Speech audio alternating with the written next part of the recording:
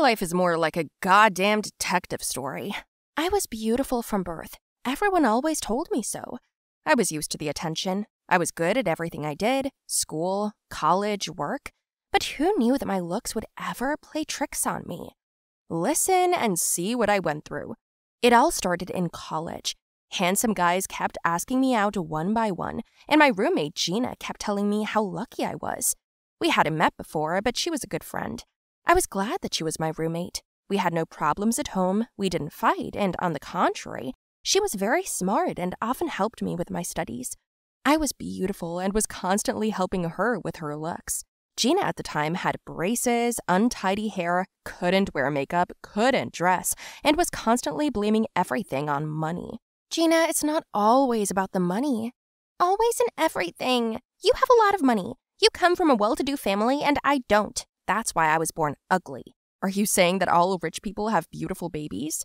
Statistics show that. And I can give you plenty of other examples. How many models in the world come from poor families?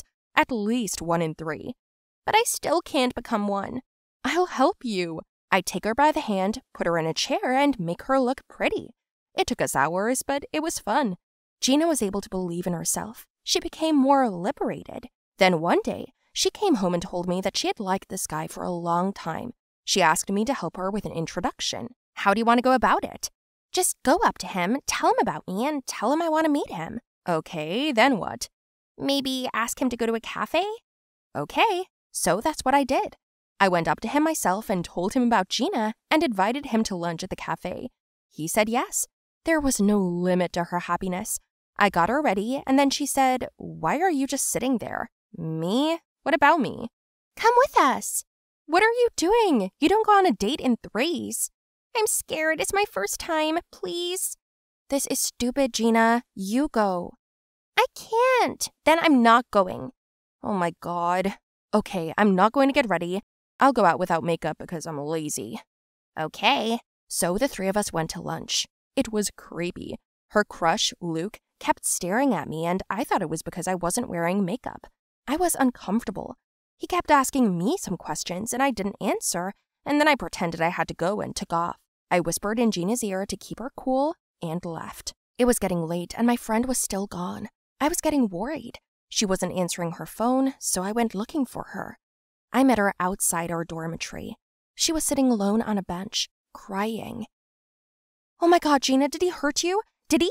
What did he say? I'm going to kill him. Don't worry about it. I turned around and sat down next to her. What happened? He said he only went on the date for you, and when you left, he just paid the bill and left. He said I was pretty, but not as pretty as you. He said you're even pretty without makeup, and she cried bitterly. I felt so sorry for her. I was so angry with him. I wanted to find him and make him apologize to Gina, but she stopped me. She said she would always stay ugly no matter what. I walked her to our room, and then she got hysterical. She started blaming me for introducing them, for going out with her. But you asked me to, Gina. You shouldn't have listened to me. You should have stayed. At least I could have got his attention for a while. He was looking at you the whole time. Do you think I enjoyed that? What's that got to do with me? I didn't hit on him. You asked me to introduce you to him and ask him out. Yes, it's my fault I was poor and ugly. Who told you that? Go away. I need to be alone. Where can I go? It's the middle of the night. Go away, or I'll leave.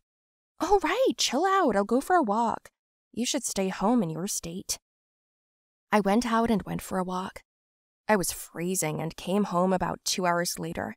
And the first thing I saw when I entered the room was that Gina was lying on the floor, foaming at the mouth, and a bottle of pills were lying next to her. I screamed. It was horrible. The proceedings, the interrogations, it all dragged on for months. It's scary to remember what happened back then. After her funeral, to which I was forbidden to go, I couldn't live any other way. I quit college, dropped out, or rather took a year off, and got a job at a gas station as a cashier. I couldn't look at anything that reminded me of my friend. So another 6 months passed.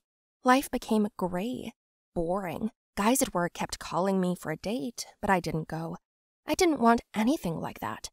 But still, I liked this one guy. His name was Tony. He wooed me so well that I couldn't help myself and decided to go out with him for the first time in a long time. Everything was super, and then he offered me a ride home. I was renting an apartment and lived alone not far from work. I said yes, but then I blacked out. I woke up in a different place. My body ached, as did my head. I opened my eyes and saw that I was in an incomprehensible, dark room. Where am I? What's going on? New girl, are you okay? I got up from the floor and saw two other girls in front of me. They were in identical pajamas, tired, disheveled. Who are you? What have you done to me? I'm Amber, and this is Carol. What's your name? Alice. Welcome, Alice, to the prison for hotties. What? What's this nonsense? Tony brought you here too, just like us. The damn hottie lures the pretty girls to his special prison. What? But why? He's sick. Maybe has complexes. He said he's going to raise an army of pretty girls. For what? To make us ugly, and he's good at it. They starve us here. They don't let us go to the bathroom. I've been here 3 weeks. Carol, too. You're the new girl. The stress is really making us look bad. What the hell? Where are the police? Where are your parents? We live away from our folks. I bet you do, too. He doesn't want any trouble right now.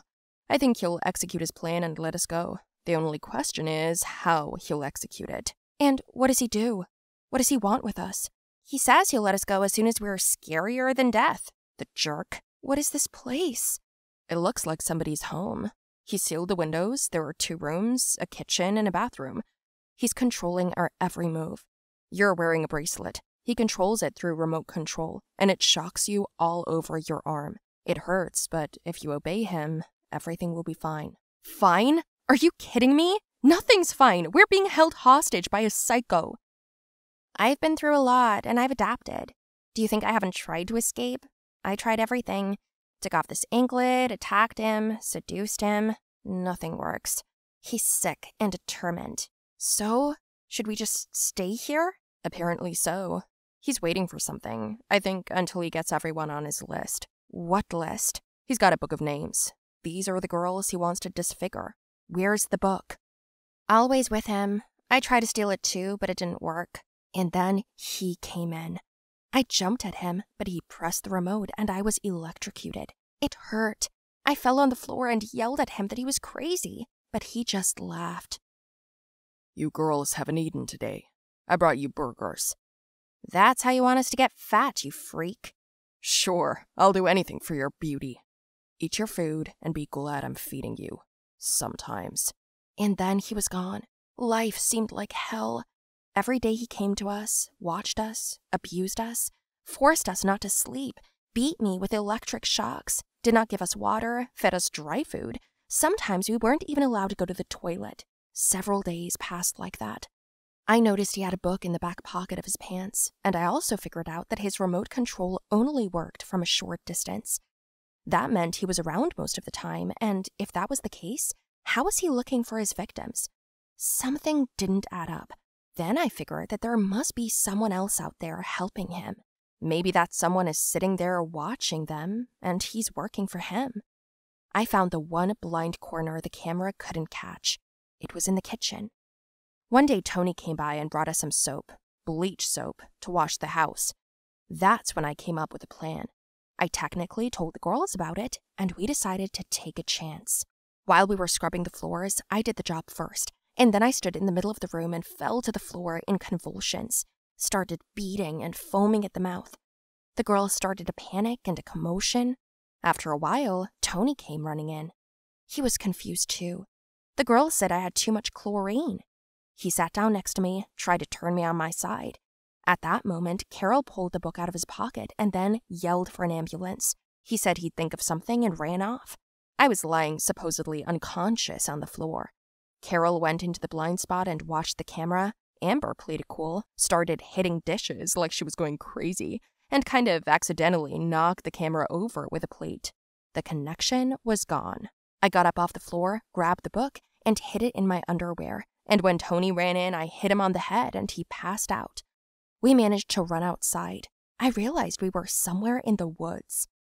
Tony's car! We rushed over there, but suddenly all three of us were electrocuted.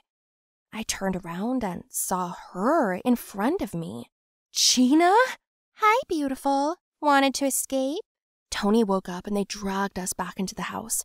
Gina told me that she had started to plan her revenge on all the hotties in the world since that failed date. That's a clever idea about the bleach, only I used it before you did. So you set this up? And your funeral? There wasn't one. You were easy to fool.